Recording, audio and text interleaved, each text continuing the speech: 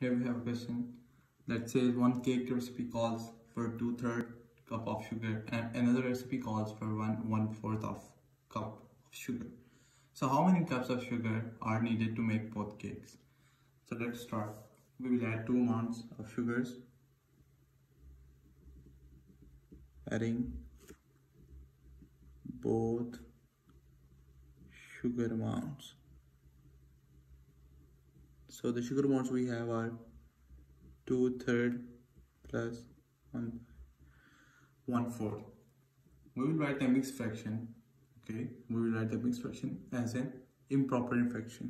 It will give us 2/3 plus 5/4. Now we will write each fraction by using the least common division, which is 12. Right? So it will give us 2/3 into 4/4 plus 5/4 into 3/3. It becomes 8/12 plus 15/12. We already have same denominator. We'll combine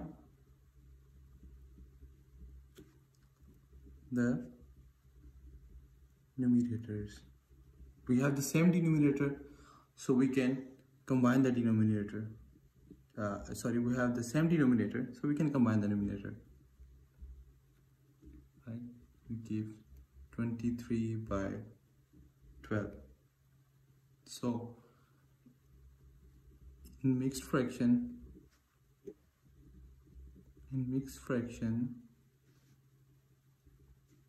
1 into 11/12 cups of sugar needed. So here we have our exact amount of sugar required for the given condition.